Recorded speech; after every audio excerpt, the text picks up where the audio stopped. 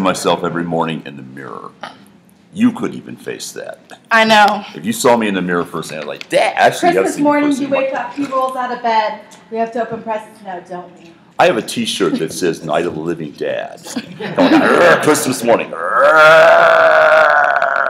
Brains. It just means I actually get to sit next to you for once, so I can monitor the camera. Hush up! Don't make me come back there. All right. Okay. We're rolling. Go ahead and introduce yourself. Not that people don't know you. Hi there. My name is Mike Pondsmith, and I'm the guy who killed your Cyberpunk character. Okay, so we're here to talk Cyberpunk, among other things. Let you guys ask questions. And actually, no throwing things at me. I'm in a bad mood today, and I can't dodge. No. Back off. I do not need nose hairs. I didn't have a chance to shave today, okay?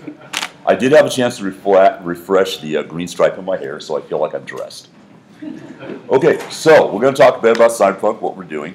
How many of you guys here know anything about the Cyberpunk game? Okay, so I don't start at 0. Good. Yeah, we do this game. It's called Cyberpunk. Will you stop doing stuff? Just keep talking. It's recording. Ignore me. I'm the camera person. I've been trying to ignore you for months, but it's not working. You married my son. Dun-dun-dun. Okay, so the upshot is we're going to be talking about kind of things we're doing. I warn you, there are questions that people probably have about a certain game called Cyberpunk 2077 that I am not going to be able to answer, and I'll tell you why. As I mentioned earlier, when we were all sitting around, the Poles are tall, quiet, dangerous men who will probably kill me. Everybody jokes about that, and then I was talking to a friend of mine last night who actually specializes in mercenary work, and he said, oh yeah, the Polish guys, we don't mess with them. I said, you're a mercenary, so we still don't mess with them.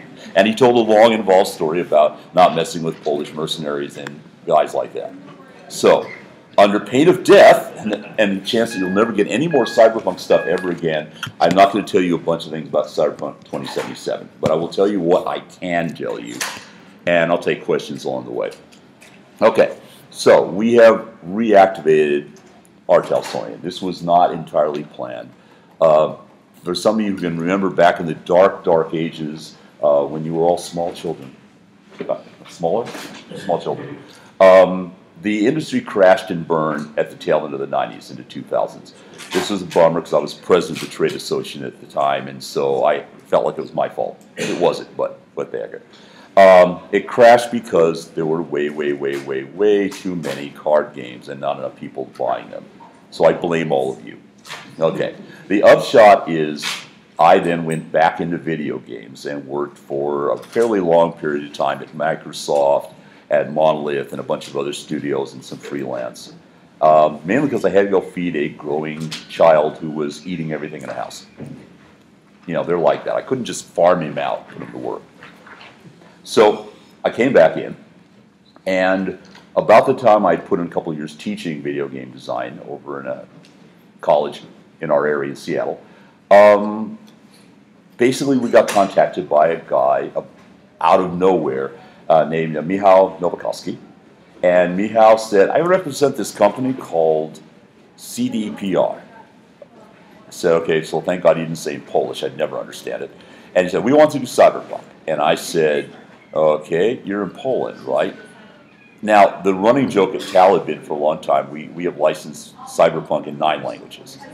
Polish was probably the last. And I remember when they showed up in this group that said, yeah, we want to do Cyberpunk, we want to have it translated into Polish. I said, well, that'll sell to 6 people. Yeah, what the hell? At least we can dine out on the fact, yeah, we're published in Polish. Everybody else, oh, yeah, we had to sell for Chinese too. Yeah. But it turned out those 6 people worked at CDPR. Or as one of them said to me, you know, back then when we were in college, we had communism and cyberpunk. And I said, thank you for choosing cyberpunk. So they were fans, and they called up and said, you know, we'd like you to come over. We're going to send you, you know, what we're doing currently so you can see it was legitimate. Well, my job at Microsoft was to go out and look at other studios and make sure they lived up to what we had to do with them as a publisher. So if somebody was like 6 years late, my job was to go out and find out why they were 6 years late. You know, So I went over expecting to find, as I have actually found in studios that have come out of the Iron Curtain period at that time, a bunch of guys in a box-sized room, maybe the size of a large bathroom, with computers on every surface, and basically all crammed in this tiny sweat box, or as I would describe it, Talsorian's offices now. So basically, I get over there, and the week before they had sent me a copy of the game they had done. We have this smart thing we have done. We call it The Witcher 2. So I unbox Witcher 2, and I start looking, I go, remember, I've been working in this business. I started in video games, okay, way the hell back. So my jaw drops. I go, wow, this is really good. So I say, okay, right, it's a free flight to Poland, and it looks like they're not totally incompetent. So if they're all hiding in a big, basement somewhere with a goat, they still do good stuff. So I went on out. Beautiful place, incredibly talented team, and I'm walking around just going, wow, I wish I had this when I was at Microsoft. Damn, can I work for you guys? No, we want to do a license. So that is in large part how we ended up doing Cyberpunk 2077 with them. They were fans. We loved what they did. And the trade-off was that several years later, as we started this project, my son, we were contacted by CDPR and said, do you know anybody who could do a tabletop version of The Witcher, which by this time was Witcher 3. And I'm going, well, I still don't do fantasy. I'm no good at it, really. And my son says, I want to do it.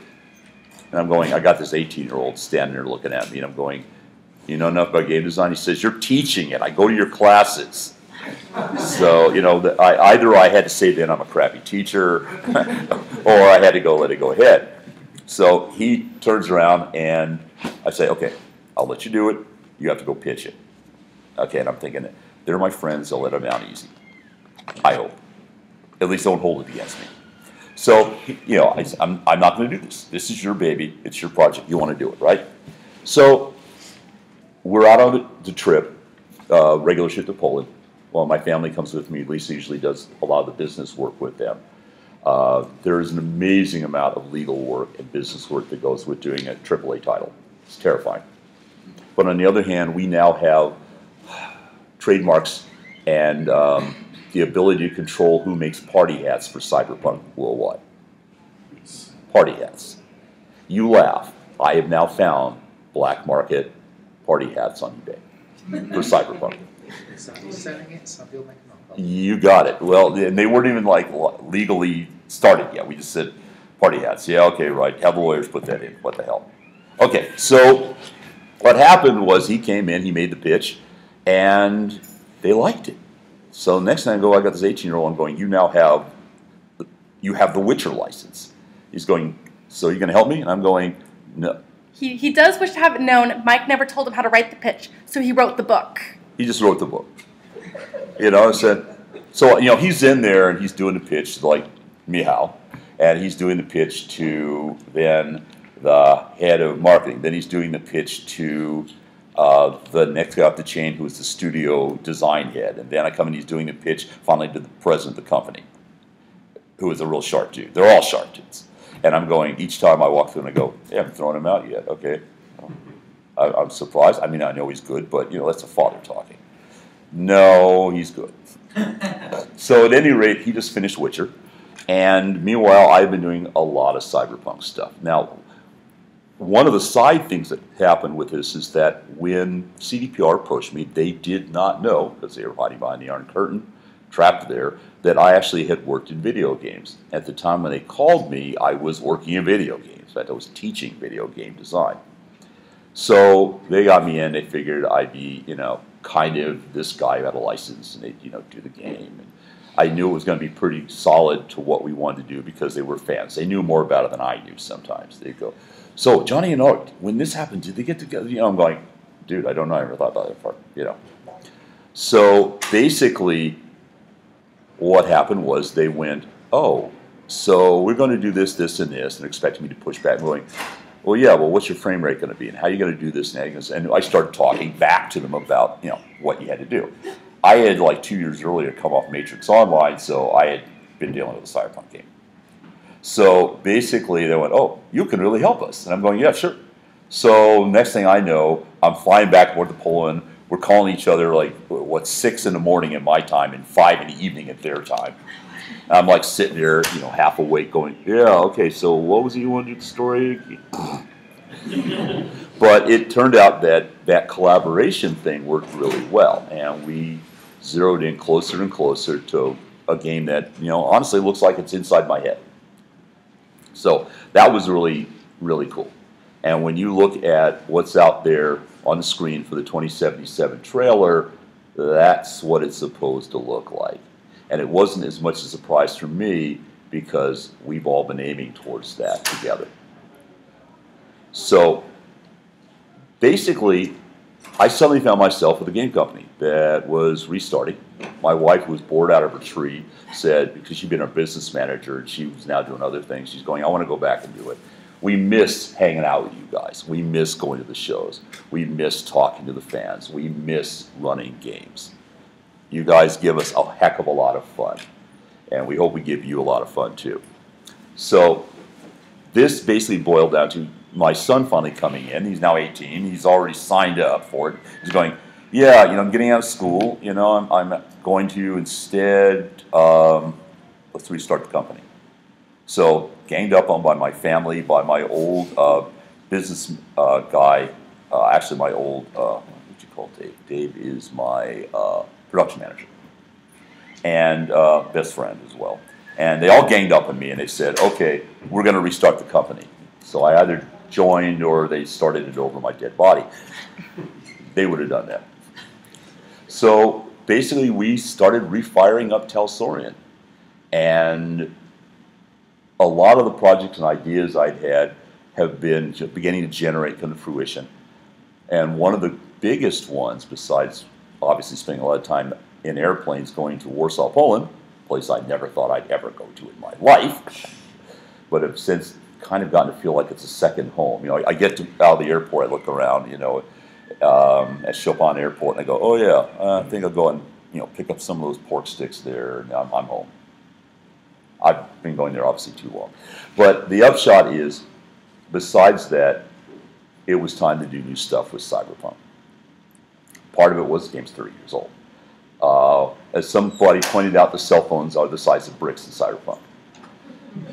But on the other hand, I did a revamp on it at one point, and the cell phones were down to like that big, and now this is what a cell phone looks like.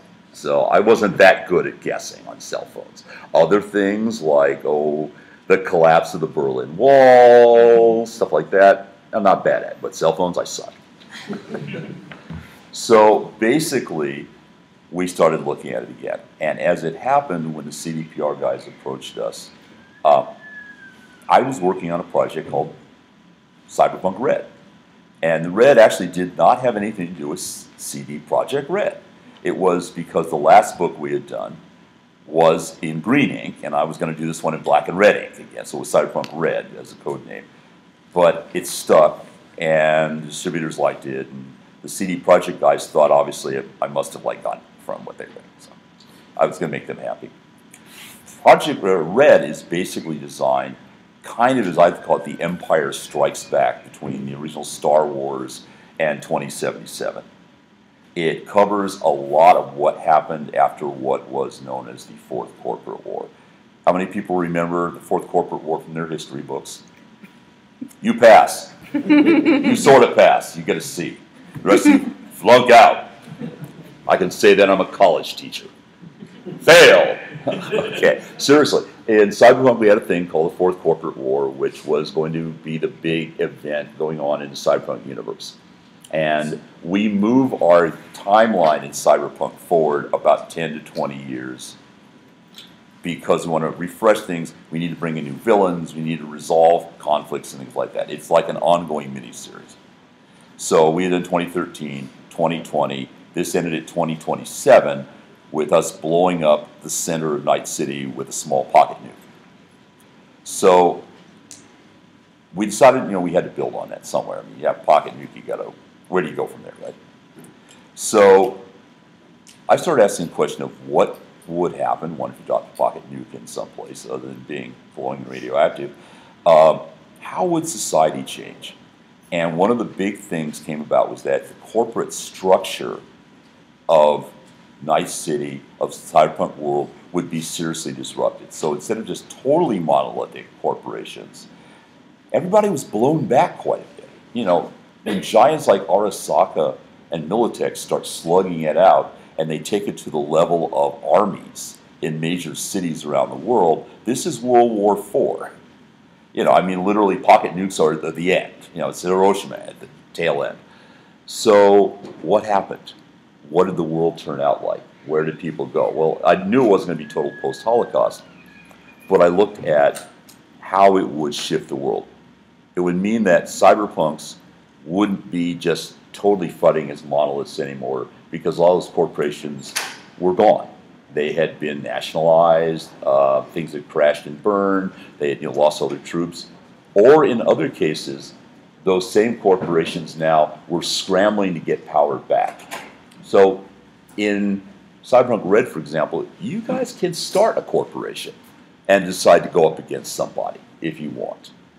It's a little bit bigger. You have, and you may not succeed. You're going to be small. You're going to be Dippin' Dots as opposed to Baskin Robbins, but you have that chance. Not all the corporations are evil, although, obviously Cyberpunk, there's a lot of them that are evil because that's just the way it works.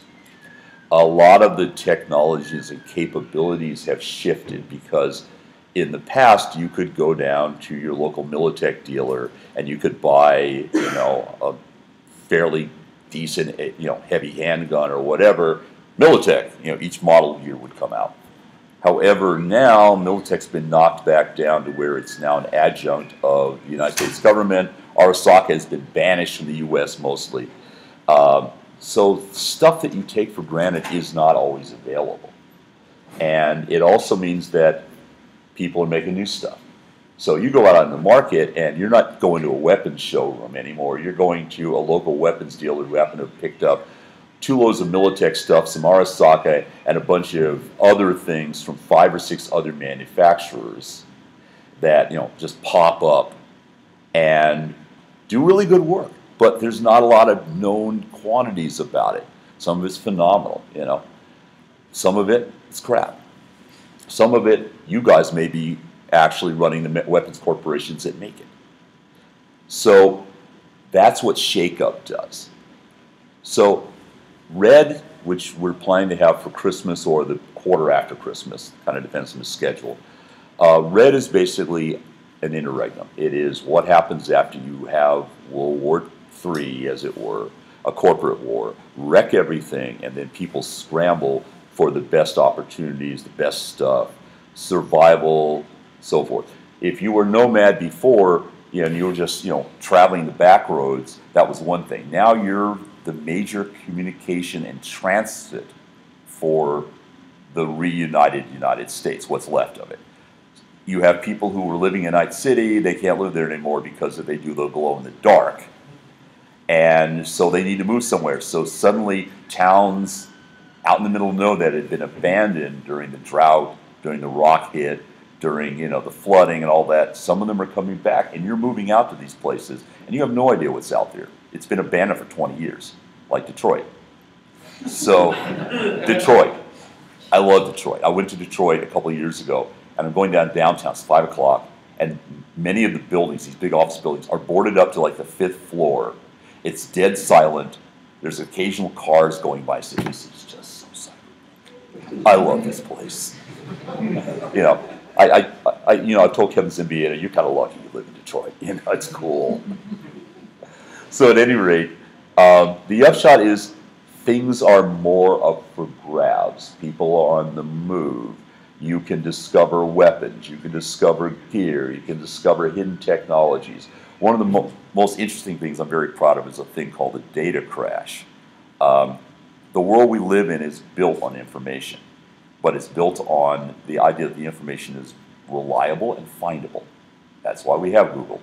Okay? But what if somebody built a program and had methodically been transferring and preparing data to be rewritten to other files and other places and erased into core files?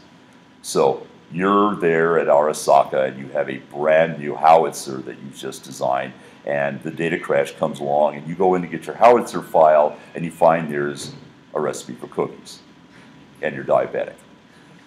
And you're also the weapons manufacturer designer for Arasaka. And somewhere over in Des Moines, a housewife opens up her recipe book and says, "What's a howitzer?"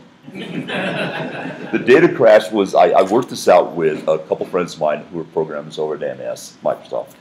And we basically figured out how you could build a program that if it, instead of going through and stealing information or leaving viruses, the virus basically flagged things and then moved them around, kind of in a modified version of tags. So Raish Bartmoss, the ace all-time crazy programmer of the Cyberpunk universe, built this, stayed in the net when the net was being reformatted into the new format that we used all through 2020, and buried a lot of backdoors. So he was coding right behind Ihara and Grub. And as a result, he set a dead man, and when he died, in his refrigerator he was hiding out. It's a long story. But at any rate, when he died, the dead man switch went off, and information very, very quietly started getting moved from one place to the other. He's not technically moving. It's like, I had a copy, it was supposed to show up here, so it went somewhere else. And then I erased the original. The other thing is Arasaka figured out about halfway through what was going on, while NetWatch was going insane trying to figure out what's going on. And they said, whoa, we have a secure database. It's always been secure. We have always had it separate of the net. So we have the only true information repositories. They created a thing called the Reliquary, which essentially had all the data. So I'm looking at that, and I'm talking to Dave Ackerman about it at one point. And Dave says, well, yeah, but they're books, Mike. And I'm going, well, in the future, yeah, they're books. But I was a librarian, and I worked in various libraries, ranging from technical to collections and things like that. And I said, you do realize that all the books we have printed now are designed on papers, acid-free papers, so they will not rot. Because otherwise, if you have huge library books like I have, you come in, you open up your treasured copy of the Foundation, it goes, unless you got the right paper. Okay? So Arasaka built a virus that did the same thing to non-acid papers and spread it throughout. Agents went through, hit libraries, hit bookstores, and so forth. In a world where there wasn't a lot. It's like, I have about 800 books in this thing right now. Okay? I have, hundreds and hundreds and hundreds of regular books, but I don't really have these mostly in paper anymore because it's inconvenient to carry 800 books in your pocket. Most of you probably do the same thing. Right. So consequently, Arasaka basically planted another virus to destroy all the paper books and backgrounds and other things so they would possess the major information resource in the new order after the Fourth Corporate War was done. And, it's funny because I've had people, in the other parts of the team going, but that's not possible. I'm going, hey, you go talk to the guys over here who are programmers. You're not a programmer. Get out of here. And, well, what about the paper? I was a reference in antiquities librarian. I know what I'm talking about. I know how to wreck paper. It's probably what I do. I call it writing. So the upshot is basically, by the end of the Fourth Corporate War, information was really up for grabs, which means it's available to you. And power in a cyberpunk world is about information. That's why you do this. If you know how to make a gun and you have 3D forming, you can make a gun. It may look pretty funky, but you can make a gun. But in a cyberpunk world where we've already been making guns using this type of 3D CAD-CAM, all you need to do is have the core files for the latest Arasaka before they went under, and you can make 1 billion copies of that thing. So information, data, free-for-all. So Red is interesting because it's part treasure hunt now. It's part trading information.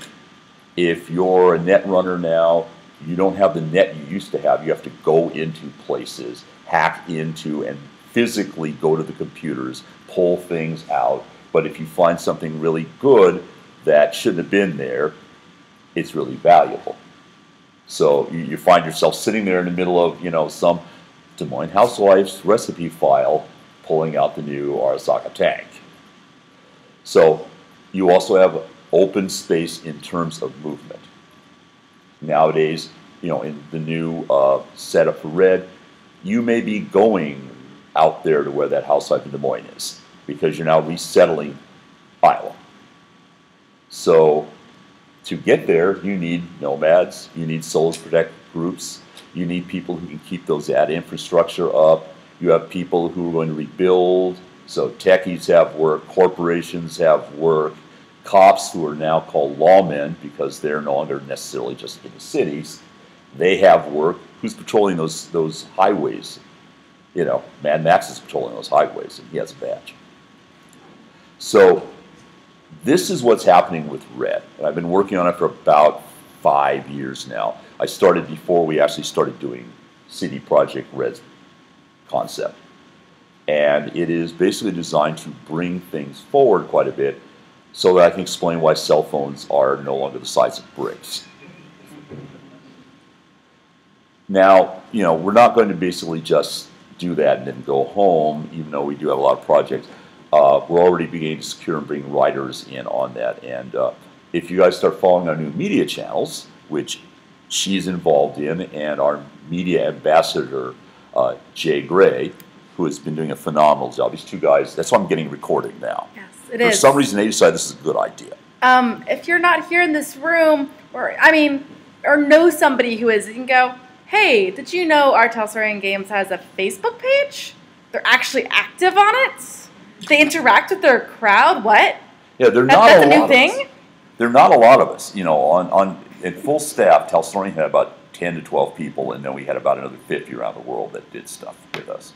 We're down to about 6 or 7 now, and we're staffing up. But we weren't planning to. We downsized stuff in 2000 when I went into computer games, so we're having to rebuild things, and it means at the time when I'm typing furiously to get something out, and somebody comes in and goes, "Did you look at the Facebook page?" I'm going, "The what? Get out of here! I'm trying to finish." Hiss, hiss. Why do we need to interact with fans? Yeah, I like you guys. Why don't you send me a note later? And that's not because we don't like to communicate, but we just frankly, until we had Jay. This new age concept. I knew about this, you young whippersnapper. Punks these days. You millennials. You think you invented the internet. It probably helps that I'm married to Cody Pondsmith, so I have family access to bug them about things. That I go, hey. Family dinners are all pain now. Did you get that in? Somebody wants to know. They Facebook messaged me, Dad. Well, that's why you got hired to do that. Tell me about it later. But seriously, we have wanted to communicate a lot more. But we just up to now haven't had the bandwidth, and we haven't had dedicated people to do it. We had hired a college student who was doing it for a while part-time. We discovered he wasn't doing much of it part-time. We didn't have enough time to even check on it. It's that ridiculous. But like I said, when you're flying around the planet, going places, and you're trying to make deadlines, it gets pretty chaotic. But what we want to do is do a lot more support and let you guys in on chunks of the process as it goes along. We also now have the bandwidth to begin to bring our writers on team so that we can get new stuff done much, much faster. So we're already planning the subsequent books and bringing on staff to do the new books that will be coming out with Cyberpunk Red, as well as all the other stuff. We're also working, because I have a new art director, we will be not just doing stuff for Red, but Red's stuff will be in color. So it's going to be a color book. It'll be hardbound for a change, because now hardbound is not as... It used to be when hardbound came out, it was like, this is the luxury product. You have a binding. Binding, this must be real. Is this in a library? Yes, and it's rotting because of the Arasaka virus. Shut up. But yeah, what's happening is we now are able to both increase and improve the quality and do new stuff and bring new people in to track on stuff. So it's going to be really interesting, exciting. And one of the things I'm looking forward to is we get to expand that world and add more depth and let the players be more involved in it. Because before when you were just edge runners on the street, you had a role. But now you get to pick and make some of the moral decisions. If I knock off this corporation, who or what replaces it? What's my role in it? If I suddenly open up a file as a net runner and I find a bioplague that can kill several million people, do I sell it? Do I use it? Do I hide it? If I am roaming the outer, areas of northern Canada and I come upon a enfilade of tanks that were left over from the war and the panzers all work, do I start a booster gang? Do I do protection? Do I, back up people who are trying to move back to Saskatchewan? I've got a bunch of tanks. Your chances of having tanks before were zip. Now you got tanks. But you don't have a lot, and you also don't have gas. So now there's going to be a lot more cross-breeding, cross-pollination between groups. One of the things I'm really looking forward to is building up the social media. I'd like to start seeing people within that trading information between their cyberpunk groups as though it's a living world, which is one reason why we have the living campaign stuff going for cyberpunk now. It's very much prototype for the idea of a world that keeps moving, things happen, you guys can participate, jump on the train or jump off the train as you want. So that's a lot of what we're doing for Cyberpunk, and I'm going to open up for questions, and she's going to moderate because she's nasty and bites. Hands up really high. I already see the first one there. Oh, by the way, she's a school teacher, so she will make you stand in the corner. So I see the first hand over here, so we'll start there. Shoot your hand up while he's talking, and if I see you, I'll spot you and put you guys in order in my head. And she'll put you in order, man. Do not mess with her. So first question, second, third. One word, CyberGen. What happened to that? CyberGen was a close story. Believe it or not, CyberGen actually happens in 2020, and it was folded. It didn't happen as big. I wrote CyberGen, and I set it up for 2020, and then I'm sitting there one night and I'm going, I wonder what it would be like if the whole world was like that. So actually, CyberGen, part of that story will partially surface in red, but it will not be, the sweeping thing. Personally, I've always wanted to do CyberGen as one of those teen movies. I think it'd be kind of like X-Men with cyberware. Tormented kids, badass, bad adults, and Morgan Blackhand in there as that strong father figure that shoots you when you screw up. But Dad, shut up or I'll kill you. Number two. Okay, so the original Cyberpunk was very much the 1980s interpretation of the future. Yeah. So for like Cyberpunk. And I was right. Look around you, man. Yeah. For like Cyberpunk Red or even 2077, are you going to do the same thing? Are you going to stick with like the 1980s future? Yeah, we're pretty much going to keep with a lot of the 80s, and the reason is, as we discovered with V3, you guys don't want transhumanism. Dave Ackerman beat me up and said, you really should have not called it Cyberpunk V3. He said, it's really great if they weren't expecting Cyberpunk, but what we have learned, and we really learned this by the time we got to 2077, is people like the 80s in hindsight. It's like, nowadays you can look at it and go, yeah, all that Violet and all that, Miami Vice-like stuff was cool, because I don't have to live it, and Cyndi Lauper is not like, on the charts all the time. So basically, we are going to keep some of that stack. Another reason is it has become a really solid part of how cyberpunk is depicted within a genre and also within an overall aesthetic. And I've been amazed. I listen to, Outrun type musics and, various synth music and all that. I always do that. And suddenly I'm going, look, there's synth channels all over YouTube. So we're going to see Bitcoin and Twitter and the new... You may see equivalents of that. We don't mirror, we try not to exactly mirror what actually went down. If you notice, there's a lot of stuff happening in our cyberpunk 80s that wasn't going to be there in the 80s. It didn't stick around. What my job is, in many ways, is to extrapolate where culture will go and find out whether it will be believable if I draw that story around it. So, next. Three. By the way, she has really perfect hair for cyberpunk. A little blue, And there you are. So we stopped by your booth before. You basically had mentioned that before you had classes, you had your solo, you had your roles that they were for the book. And so in Red, are you're moving? When you move away for like you mentioned, you might be doing the game. Is it still be you have a solo, you have your med technique, and will they still have their unique stats? Right? You're going to have. And this ties to some stuff I've been doing in the last years or so. It is more fluid. You can now shift classes and blend a bit more. We're looking at much closer to certain skill tree combinations and things like that. And the reason is that we did the classes, frankly, as training wheels. When we wrote Cyberpunk, nobody knew anything about this. I mean, remember, Gibson is just coming out. Nobody knows about this genre. So I laugh now because a lot of things we have as terms of cyberpunk art are now in books as yes, and this is a net runner. Okay, I made that up. I just had to come up with a name for it. Now it's like what you call a guy who does this.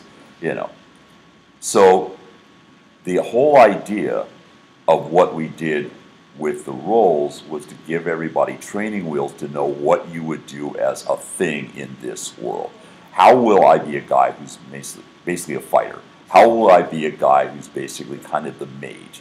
How will I be the cleric? How will I be, the lord or, power broker? So that is why the roles are there. And the roles have their special abilities to help you focus on where is the axis point where my effect in the world will most likely happen. Okay? So as a solo, I know that I deal in well-trained, competent violence. I am there to hurt and protect and destroy or whatever. So for me, combat sense is a very important thing. I need to know and strategically say, when do I apply violence? When do I do these things? But it's been 30 years. By now, people have the joke.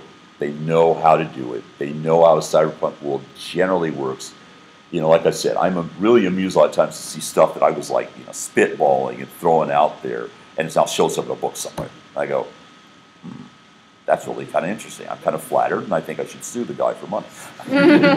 Dang, blew it again. But now, because people know that, we can now loosen those up, and your job isn't a hard and fast job. You may be a rocker for a while. You may be elements of a solo who also packs along, elements of being a nomad.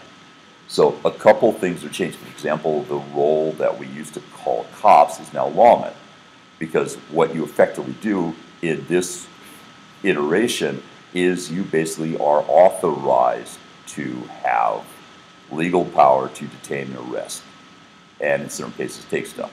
So as a lawman, your ambit basically is much, much wider than I'm a cop on a beat. So those things are reflected.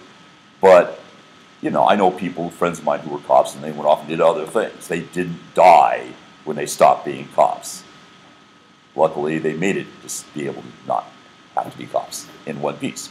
So the same thing should happen with your characters. Your characters should be able to be a little more fluid. And we can do that now because as players, you've matured to learn about how a world like Cyberpunk works. And we have a lot more slack because we don't have to put training wheels on everything. And the people who are having problems figuring out how that works or what the world is like, they have a million examples now out there. There are cyberpunk movies and books and concepts all over the place, which means they're going to want to do things that aren't necessarily down the same lines that I set up 30 years ago. Cool? Number 4 is back there. Please make sure to speak loudly so the camera can pick you up. Are the big games like GenCon and Morgan Black still around? They're around. That's all I'm going to tell you. But I will tell you this, Adam Smasher is not around. I was kind of wondering about the scope of the world. You know America, and now you know a bit more about Poland. I was wondering if I imagine there'll be many books and that will eventually expand. But the European, I'm kind of curious how big the initial scope will feel.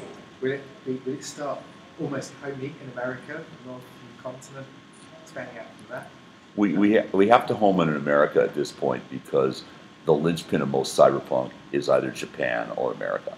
We started pushing out a bunch of that to China, and that's because I've been there and I have friends over there now, so there's a bit more of that.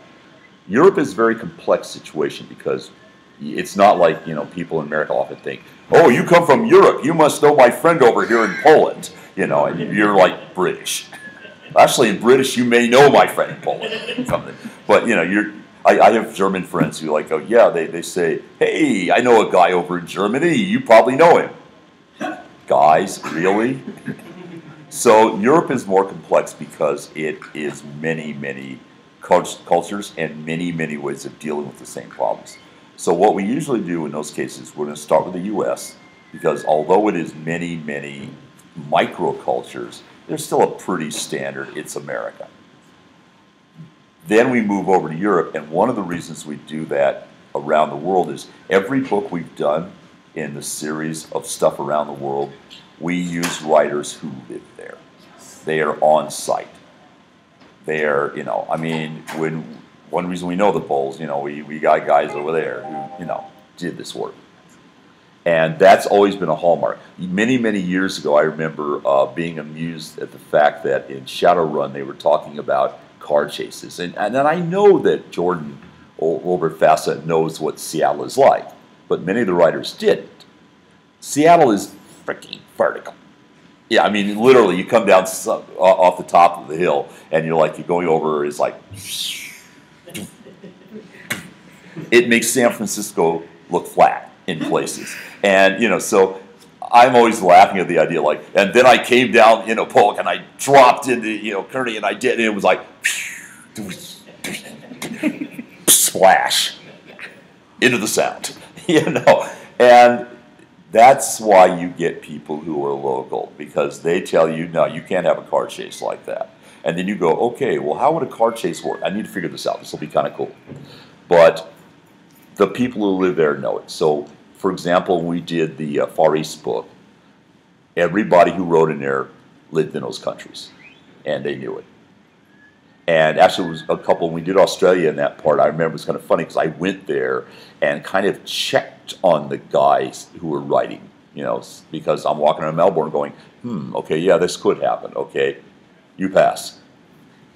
So that's what we're going to do, is we're going to have to tackle parts of the world differently over time and find writers now who are there. That way is right. Who's next? Do you know your friend's question while he's out of the room? Okay, we'll come back to Fail. him. Any questions? Second question.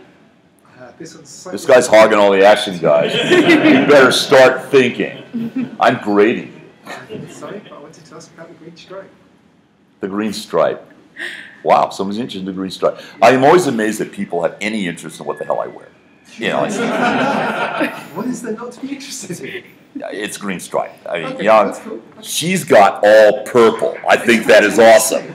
Okay. Okay, this goes back when I was in college. I was a drama guy as well, and we had spray in hair, and I put a green stripe in one day for the hell of it, and I liked it, and I kept it, and I would spray it in every so often. This is before you could go buy Manic Panic.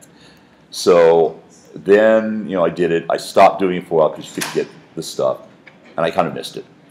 And when I went to work for Microsoft, surprisingly enough, it was very boring. I would walk in metal T-shirts and things like that, and blue jeans, and all these guys were wearing button-down shirts and Dockers. And I'm like, we're in the game design development, guys. Development. We do development here. What are you doing wearing Dockers? They're going, we always wore Dockers. So I stopped with a piercing in my ear that I had. I used to have a Jedi Q down one side with a braid. And actually, I had two by the end of it. And I let all that slide. I stopped wearing death metal T-shirts as much. And I basically kind of got normal. Besides, I didn't want to embarrass my son. He was a teenager. They embarrass easy. Which, if you come back and I had an earring and green in my hair, you're going, Cody, what's wrong with your dad? No, I would have been cool. My parents would have gone, who's this guy? I don't care about your parents. They're not my parents. No, actually, I'm quite fond of her father, and we go out and drink and have a good time in bars, and we're not going to tell you what happens. And we never told you either. I'm not sure I want to know at this You point. don't. You know, your dad knows an amazing number of bars, though. Yes, he does. Yeah. Though the Green Strike only recently came back. The Green Strike recently came back. I decided I missed it, and I'd already put the earring back in. I wasn't going to grow the Q in. I thought Jedi is not cool anymore. So, and besides, it was a real pain because I had to go down and go to a hair weave place to get one put in because I wasn't growing it long anymore. Although I have been tempted to put dreads in recently, but that's another story. And I said I'm going to put the green stripe back in. So I started spraying the green stripe in, and eventually I went, yeah, this isn't working because it drips, it goes bad. So I talked to my lovely daughter-in-law who does everybody's hair in the family. Really, the adoptive sister, my family I've done for a while. I do my hair. Does my best friend's hairs, basically she's the hair mistress as well as the... It came about accidentally. So basically she helped me put the first one in, and now I'm down to where I can do it myself, so that's why I have a green stripe. I call it my flash, and it's something I did way the hell when I started designing. So, it's a personal thing. Along with I have like... No. All right. This Cyberpunk is green. Our friend came back. Did I see a hand over here for after? Okay. Okay, so... And then, was that a hand? No. Okay. 1, then 2. So I thought the original Cyberpunk was a stark contrast to a vision of the future portrayed in like Star Trek with an optimistic vision of the future. Cyberpunk is more of a realistic, more pessimistic version than realistic version of the future, one would say. Yeah. With the Cyberpunk Red being almost post-apocalyptic, does that reflect your own more pessimistic version? Remember my son saying, think happy thoughts, Dad. Okay. Basically, the post-apocalyptic side had already happened with the collapse before the 2013 universe that you guys all walked into. What I wanted to show was actually more than just Night City and how people change, how they deal with change. Not to get preachy, my hobby is paleontology. So, and my specialty in that area, besides large mosasaur-like things with enormous teeth that can eat everybody in this room and burp, is actually extinction theory. So I study why ecosystems go to hell. And we have a really great opportunity, and I put all of those to work destroying the United States in 2030, or 2013 rather, because I needed to have a world that was messed up as badly as we could, so we would have road gangs running around, so we would have people crammed into cities, so we would have disaster happening everywhere. I look upon Cyberpunk, as I think most of the writers who write Cyberpunk do, as warning. It's, I don't think any of us get up in the morning and go, I really want to fight my way through the booster gang to get coffee. My little dog with spikes all over him now, Pikachu, kill! Corgi, I like the idea of a corgi with big metal teeth, coming in low. But, we want to warn people of what happens if you take it for granted or you give certain people too much power and you don't look out for yourself and you don't take it personally. When you go, yeah, I don't think I'll vote because what does it matter? It matters because you hand power to people and they may not be the people you like. Politics aside, you hold power, you hold capability because that is what allows you to determine your own damn future. Hand it to someone else, you get a cyberpunk future. Don't do that, guys, because it's for real. So that is the warning that goes with cyberpunk is you want to have this future, you work for it. If you want to have a somewhat better future, you better get off your butt and work for it because it's going to get there anyway. So yeah, it is not... See, the problem with old science fiction, I'm a big fan of it, is that it always posits that there's going to be fairly enlightened people who want things to come out right.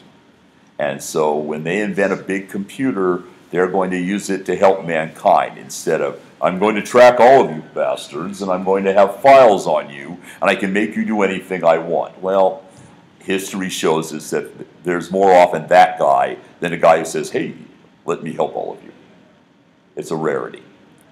So what Cyberpunk does is says that technology, power, can be put together and be a very, very terrifying force. But also, you can grab your own power through technology, knowledge, and banding together. We've got 1 and 2. Enough of the Later. Hey, he asked. You didn't ask me about coffee shops in Cyberpunk. No. So I've been asking this for years and years. Edge of Swords 2. Okay. The problem with Edge of the Sword is, Kevin Doherty did initially a book many, many, many years ago that was very inspirational for us at Talsorian because he listed every damn weapon that had existed since the Stone Age except rocks. And we used it as reference. When we write things at Tal, we pretty well know how they work. I love it. I can't wait for the first person who comes up and says to my son in Witcher, long swords don't work that way. And my son swings his long sword off his shoulder and shows him what you can do with it. Likewise, I was actually in a murder trial at one point where I ended up refuting one of the prosecuting guys because I pointed out that the ejection ports on that particular automatic weapon didn't fire that way and that the brass would be in the car. Okay? No, dude, doesn't work that way. But you don't know. Here, let me pull this up. I'll show you on the stand. So basically, knowledge is what we use. And it means that the things we develop are driven by that knowledge and that interest. And we like finding out about it. Nobody had to convince my son to learn how to use a katana. Nobody had to convince me that I had to go out and buy large black guns so I could find out how they fired and when they fired. And how much of a kick they have on your shoulder. These are things we want to do so that the products we do are good and they're solid. We got 1, then 2. So my first question would be, Cyberpunk Red is ending 2030 or a little before? It begins at 2030 and is moving into the 40s. We might go as high as the 50s. Okay, and then not saying anything about Cyberpunk 2077. That's right.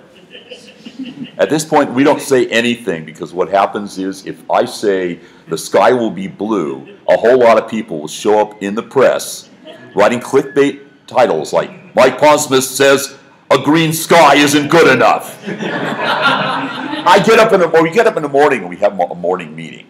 And we go through all the posts, and Jay posts things and we look at them and we go, what? I did not say that. But to get back on track, since we've got 10 minutes, we got 2 more questions after this one. Okay.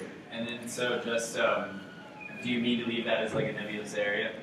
Until we do a 2077 supplement. That happens after 77 comes out. You don't get any clues before then. And then, Just a really fast second question. Where do we get 2077 merch? When will that happen? later. Yeah, talk. Absolutely no promises on dates. No promises. And then in the back. So I guess just a really quick question. What's your most inspirational, or that's a hard question, it probably is. What's one of your top 5 most inspirational cyberpunk type media, be it TV or video game or book? Well, like I said, my first and foremost was Blade Runner. I own all the versions of Blade Runner. I watch Blade Runner about once a month, and I go, oh, wow, what did he come up with that? One of the better writers on one of the best writers on there, but in a specific style, is William Gibson. I also love other formats of it, Ghost in the Shell, for example.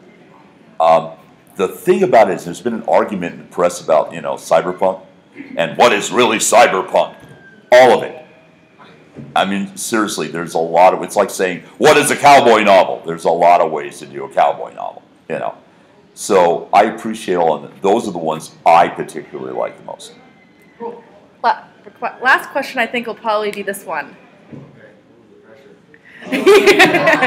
So I know that you. This better be good. So I know that you focus on America. And Right now, I do, yeah.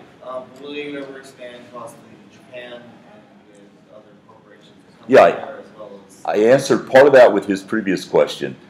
One of the things that drives, it's important, one of the things that drives what we do in other countries is having writers in those other countries. You know, if we can't get somebody who intimately knows it, I can write a lot about Poland now, but I cannot write anything as well as my partners over at CDPR. So if I'm going to have someone write about Poland, I'm getting somebody who lives in Warsaw. And then I'm going to get somebody in Poznan too. So that's why we're not expanding beyond the United States right now, until we get the writing teams together. But, you know, we're all going to live at least another couple of years, right? I hope. So that means we'll have a chance to get to the rest of Europe. So I'm going to have him say goodbye to the camera, because we're going to say... Goodbye, camera. And then if you wish to approach him afterwards, don't flood him. He's only one of him. I can't duplicate him. But we've got business cards for those who want it. You can also locate us on Facebook. We actually have presence there now, our Talsorian Games. Please locate us on there. And if you can't stay and talk, have a great GenCon. And if they run you out, fight for it. Okay.